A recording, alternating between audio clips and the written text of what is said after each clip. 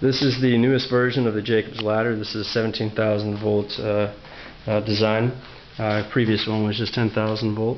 So the transformer is a solid state transformer. It weighs about a pound, fits in about, can just about fit in the palm of your hand, fairly small.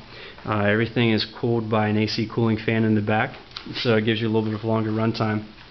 And of course everything is all acrylic. You can pretty much see straight down through the bottom. Great for educational applications, for students who'd like to know how these operate. So let's give this a shot and see how it goes. Turn out the lights, power switch. There we go.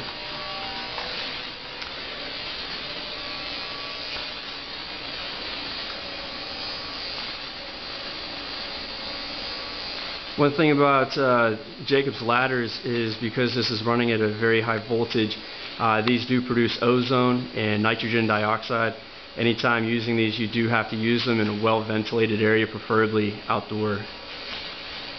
And there it goes. One good thing about these designs is you will not get arc stuck at the very bottom. We've managed to work the slight bug out of the system, so you don't have to worry about it. There's the 17,000 volts Jacobs ladder.